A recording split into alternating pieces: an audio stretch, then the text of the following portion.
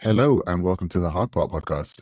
My name is Alex Holmes. I am your host on the show. And as ever, this is a podcast that marries the intersection of masculinity and mental health and focuses on self-leadership and personal work in order to help us be better men and focused on what it means to be men of tomorrow rather than limiting ourselves to being men of yesterday.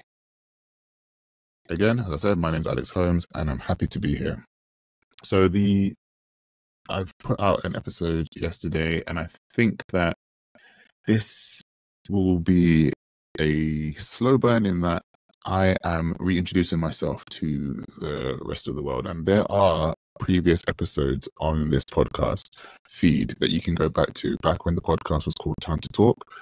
And on that podcast, I did have conversations around mental health and well-being that weren't necessarily specific to men's mental health, but they were good conversations around mental health nonetheless. So if you are going back to the feed and thinking, why are there other podcasts that have different names or a different energy, a different feel, then that is why. It was a different podcast. So on this podcast, we will be speaking about men's mental health and how that intersects with masculinity and what that looks like for us, how we can embody and embrace our healing journeys going forward, how we can navigate through some of the difficult conversations that accompany and follow us around as men generally, how we can have better interactions with ourselves personally, other men, other women, other NBs, and what this looks like for creating a society of change and how we can step into our real authenticity as men so that we can have these proper and deepening, compassionate conversations around what it means to live healthy and authentic lives. So figured it would be good just to have a bit of a roundup just to see, for me to introduce myself pretty much to everybody as a new entity. So if you are returning, then welcome. It's been amazing to have you on the journey with me, and I'm sorry I've kept you waiting for so long. I stopped the podcast around 18 months ago, stopped podcasting generally around 18 months ago, and it was a big thing for me to sit back and just think about what it is that I actually wanted to bring to the table, what kind of conversations I wanted to have. And there were a lot of men's podcasts that were coming out, a lot of conversations around what it means to be a man, but a lot of them were not necessarily focusing on the impacts of masculinity on both men and other people. It was all about how we can maintain and hold on to a lot of pretty harmful ideas around masculinity that was really challenging me. And there were a lot of people that were buying into it and co-opting it. And there were times where I will just put my hands up. There were times where I have been struggling with trying to understand what it means to be a man today, and what it means to what that looks like for me going forward. So in my conversations with a lot of men, both as clients and as family and as friends, and trying to figure out exactly where I stand in that, where everybody else is at the moment, it kind of drew me to bring my conversations to the podcast so that we can have this chat around mental health without it being a us versus them conversation. I think it's me to be leaning into what we can do as a community of people to allow us to have better conversations, because these conversations are hard and they require a level of sensitivity, they require a level of care, as well as the courage to go and explore the dark spaces and the spaces that are quite challenging for us to to get to a lot of the times. So I figured that this episode I probably would be doing a bit of an overview as to where I'm coming from and what that means and what it means for me. And then as the podcast episodes go through and go on, I would love to just deepen and go further to allow for more conversation. Get conversation with guests, with listeners like yourself who want to know more, who want to learn more, and who are curious. I really want to see what minds are curious out there and who has the questions that they really want to ask. And I don't shy away from a lot of questions. I try my best to answer as honestly and as authentically as possible. And if I don't know an answer to a question, then I'll say I don't know an answer to a question. But I will always endeavor to try and find out. If not, bring somebody onto the show who can speak to that. So let's start with a bit about me. As I said, I'm Alex Holmes. I am a coach and a therapist, and I've been working in the area for just under 10 years, around 7 years. And I've been working in well-being for around 10 years. I began as a journalist working in the typical newsbeat, and then I ended up moving over to well-being, where I started to become really interested in mental health and well-being. And I recognized that there wasn't a lot of conversations being had about men's mental health, which drove me to start a column called Men Talk Health. And started interviewing a lot of different men about their particular experiences. So that meant looking at diabetes, looking at cancer, looking at mental health, fitness, grief. A lot of different men were coming to me to be able to speak to me about a lot of this stuff. And so I did that, and then I left journalism. It wasn't the best experience for me. So I left journalism, and then the pandemic happened. But during the pandemic, I was writing my book, which a lot of these topics are loosely based around, called Time to Talk, How Men Think About Love, Belonging, and Connection. So I began writing my book during the pandemic, and I was becoming more and more overwhelmed, and I'll get into some of that a bit after. But I recognized that there were a lot of men who, during the pandemic, were experiencing deep mental health disturbances. And then I realized also that, child abuse was going up. Domestic violence cases were increasing. Suicide attempts were becoming a bit more prevalent. People were going missing. It was a lot of sadness and a lot of fear and a lot of worry on top of the virus that was going on and in the time. And I thought to myself, my mental health is not doing very well right now. I'm in therapy, and I want to make sure that I can actually help and support people. So I began training, I went into doing the mental health first aid courses, which in the UK is some training for the everyday person to be able to kind of signpost people through the workplaces, and in everyday life it's actually quite useful to getting people into care. So basically, when you do first aid, you can put them in preventative measures and then call the ambulance, and the ambulance will come. It's the same thing for mental health first aid. You can recognize when certain things are happening, and you can begin to signpost and know who to contact and who to call. That was triggered by two of my friends going through psychosis during the pandemic. And I felt very helpless. I didn't know what to do. I didn't think that I could, that I had the resources or the tools to do anything. So I went and did the mental health first aid course. Learned a ton of information that I didn't know, but then I didn't really know what I wanted to do next with regards to applying it. So I went down the path of becoming a coach, which meant that I trained as a health coach. and with a special focus on men's health and well-being. So that's looking at prostate cancers, pattern baldness, loads of different things in that sense. And I became really attached to the coaching relationship and the therapeutic relationship that comes with coaching. And I went on to then study to become a psychotherapist.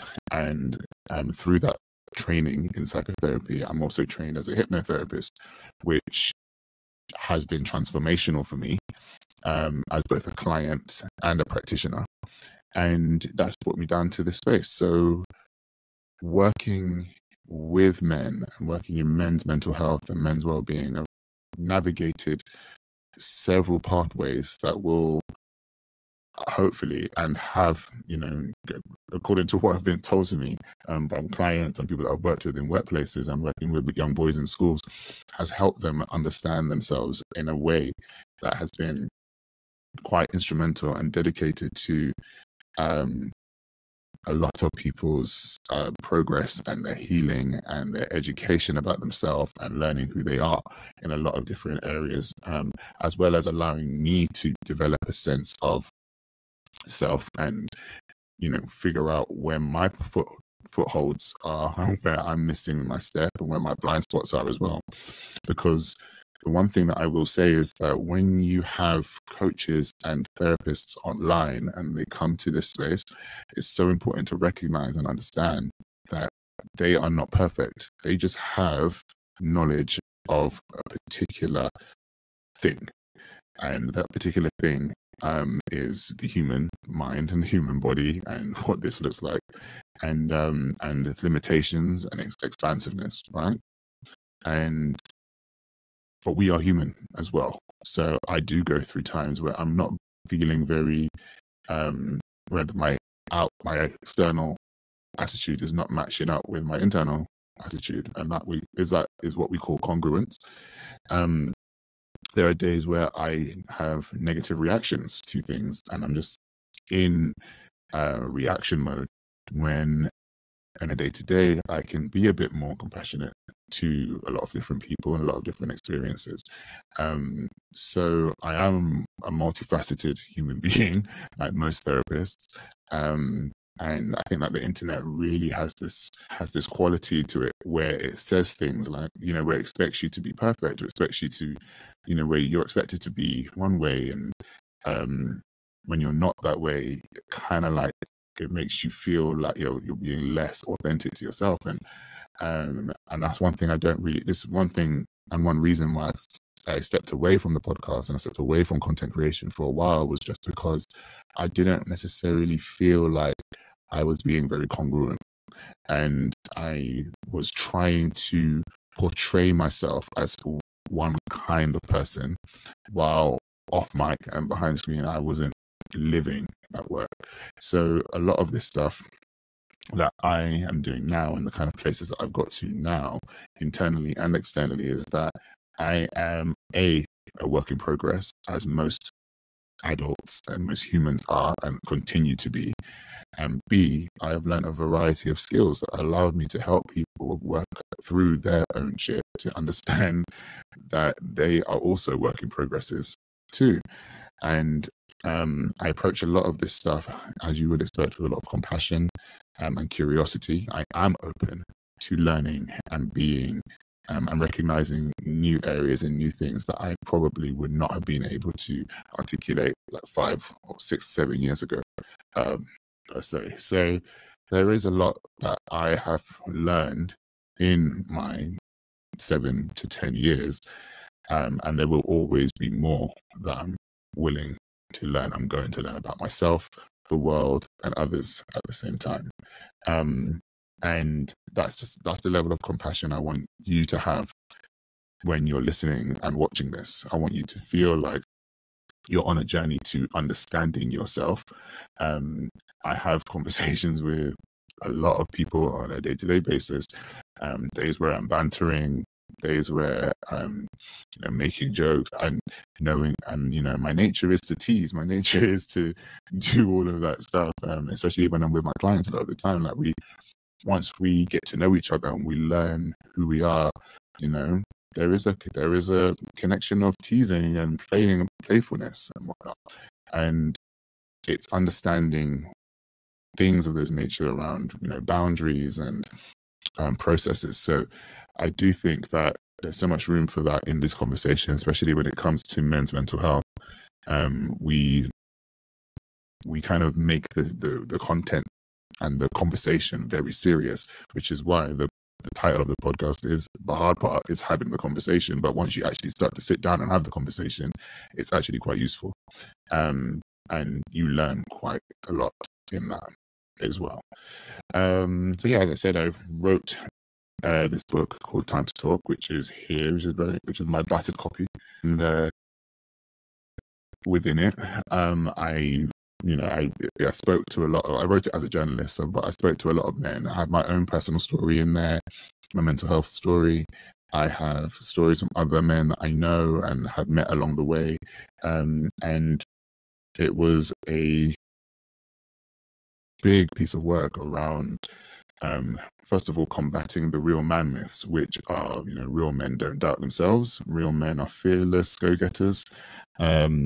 Real men don't cry. Real men have no worries. Real men never fail, and real men are lone wolves. But I'm going through themes of self-doubt, self-acceptance, compassion, self-love, vulnerability, and I have loads of thoughts around this current culture of vulnerability being used as, men need vulnerability, but there are steps to that, and I will work through those steps too. Health and body image, as I said, I'm a health coach, so it was very important that health is important. I really want a lot of men to understand how we view ourselves has to be outside of what other people want us to look like. So are we going to the gym? Are we keeping fit? Are we keeping active because we want to do that and we want to remain strong and have bodies that we can see out through the rest of our lives? Or is it because we want other people to witness us as strong? And I think that there are competing thoughts with that, and I definitely want to get somebody on to speak to that conversation as well. And also like looking at success and failure. And when I'm doing my self-leadership coaching with leaders in companies and corporate spaces, I delve right into, success and failure. When it comes to that, what does that mean? How do we regulate ourselves when we don't necessarily achieve the things that we want to achieve? Why are we so attached to those achievements? What does that achievement say about us and our status in the world? Achievements are good things, generally. How we relate to them, though, is another. So that's pretty much where I'm coming from. So I'm doing a lot of research. I'm doing a lot of work in men's health. I'm doing a lot of taking a lot of time, especially as a hypnotherapist, to create specific ways of working with men.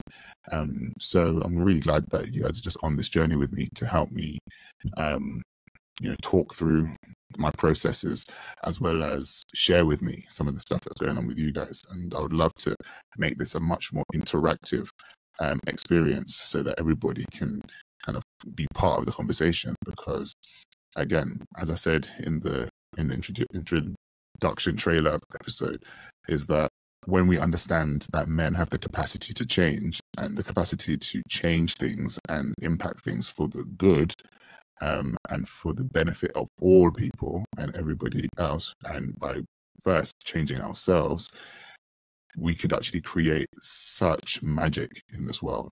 But right now, we are not quite there yet. And I think that that's something that I'm really obsessed with exploring and looking at when it comes to our well-being and the things that we do.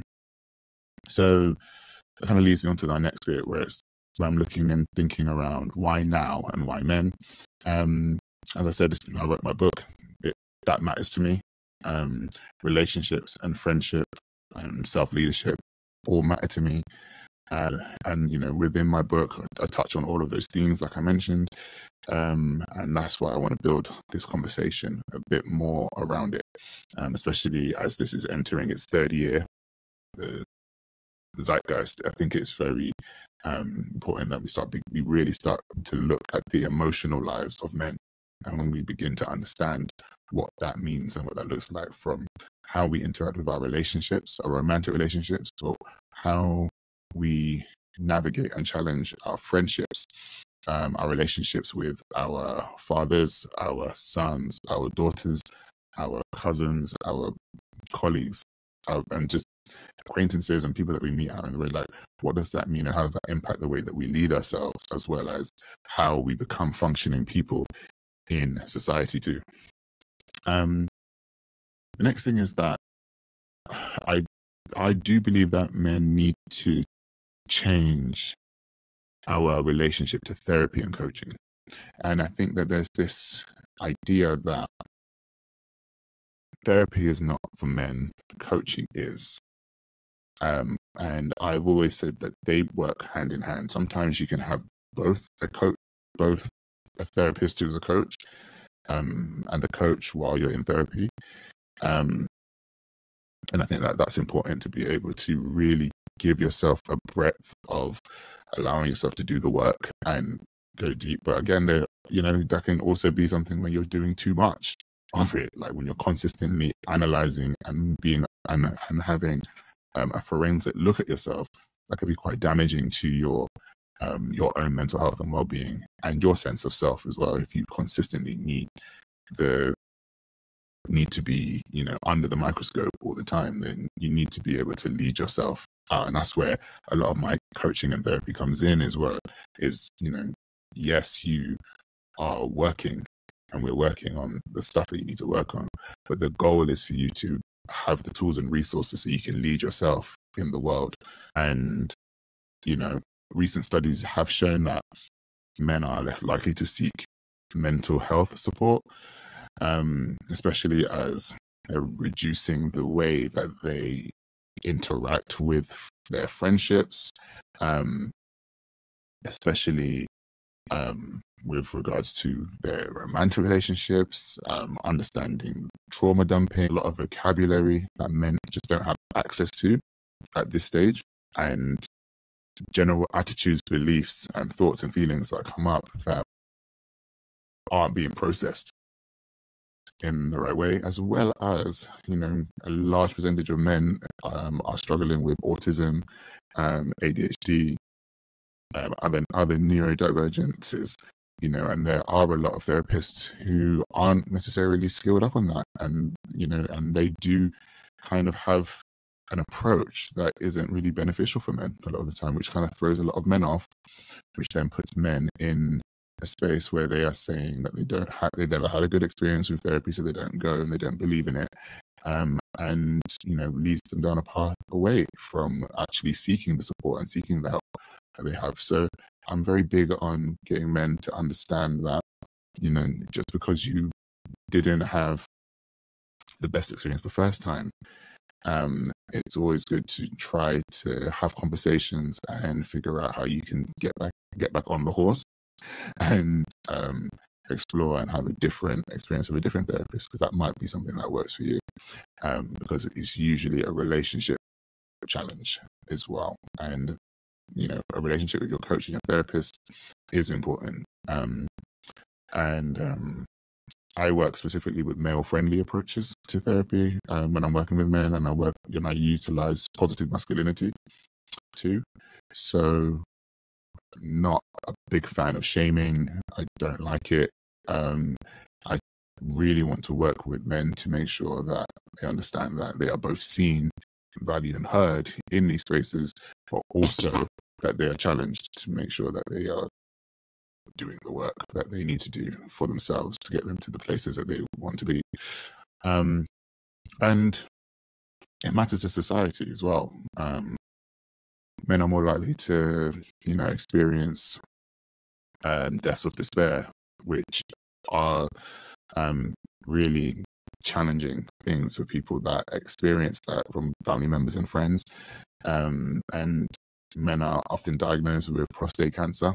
You know, in the UK, there's around 12,000 men dying of the disease each year. And that's like one man every 45 minutes. And that's something that we need to look at as well.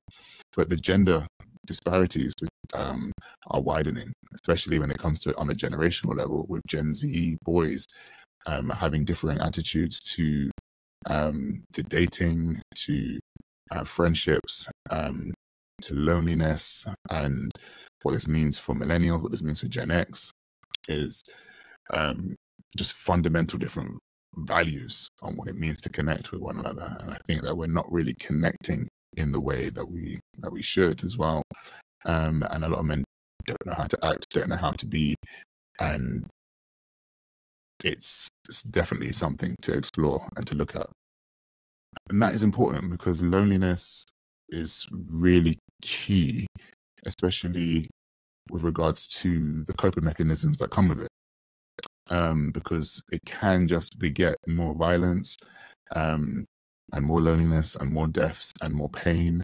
And so how do we find out where we go from here? And, looking at men's and boys' health, we have to understand that it matters and it impacts the lives of every individual in society if we aren't, attuned to our changes as much as we should be. And it should matter to everybody. Because if you were to ask yourself, when was the last time you inquired about your thoughts, feelings, and behaviors? Or when did you last reflect on your relationship with yourself, your family, your partners, your friends, your kids, your siblings? When did you last reflect on your actions and what that looks like for better relationships with them and your own peace as well? What would the courageous step look like for you, stepping into that space where you can be the best version of yourself and become the best version of yourself? And that's something that we need to think about more and move from the cerebral, so the brain space, and kind of move down to the heart space a lot better. Because I often ask my clients, like, what would you need to see within yourself to know that you've shifted and made that positive change in the positive direction for you and embodied the mind, body, and spirit of a man of the future who has beautiful relationships with people, who has beautiful communication with people, who lives abundantly, lives fully and happily and at peace with themselves. And what does that look like for you? And also for those who love men, but are decentering men from their lives and or do not identify as a man, I'm big on you join a conversation. Join a conversation.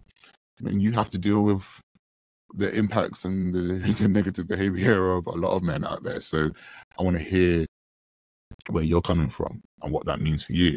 I want to hear your stories, your questions, your perspectives. I want to hear that too. But it's a space for everybody to come in and just be like, look, this is what I'm going through. Like, do you know how I can manage that and deal with this? So as well, and do you have any resources? And I'm building more and more resources, whether that be hypnotic scripts or through the newsletter or through this podcast or through the book. And I'm just creating more so that people can have something to go to listen to watch, to think about, to ask questions to. And I'm here to be able to kind of triage some of those things so that we can have more conversations around that stuff, especially if it will help the people in your life. And this is why it matters to me. The health of men and boys matters, and there is a lot of work to do. I understand what I'm up against. I understand that there are a lot of men listening to a lot of men that sound good, that look flashy, that look the part. There are a lot of men that are telling men how they should the acting and, the external validation that is necessary, that they feel is necessary for men to have to be considered a man. And I just look at it and I think to myself, you don't need that to be considered a man. There are certain qualities that you need to have to be considered an upstanding person, a respectful person, someone who is valuable and feels valuable within inside themselves. And I'm working through this podcast to be able to kind of provide you with an alternative perspective. Because a lot of men, we haven't spent a lot of time understanding what it means to be a man, what it means to be a man on an emotional and a spiritual level. And we understand the material, the finances. You need to have this salary. That's what people think they need. You need to have this kind of body. That's what people think they need. But what do you need on an emotional level? What do you need on a spiritual level? And that's the journey. So that is the hard part, and that's where I'm going to wrap up today. Feel free to reach out to me on TikTok. I'm over at by Alex Holmes. Over there, you can join the new Instagram page, which is the Hard Part Podcast. Have a look over there, where you'll just find clips of these podcasts. So you can always drop me a message over there as well. You can follow the newsletter, which is by alexholmes.substack.com, and let me know if there's any particular conversations you want to have on the podcast, and I would be open to hearing your suggestions and what you guys want to hear and what you want to see, the kind of guests you want to hear, the kind of episodes and topics you want to talk about. I'm very big on that collaboration with you guys, and I'm looking forward to understanding and hearing more from you as well. And I would say reach out to me on those places, and I'm looking forward to doing more with you. So until next time, let's get this journey going, and here's to moving forward and making strides. Until next time, peace out.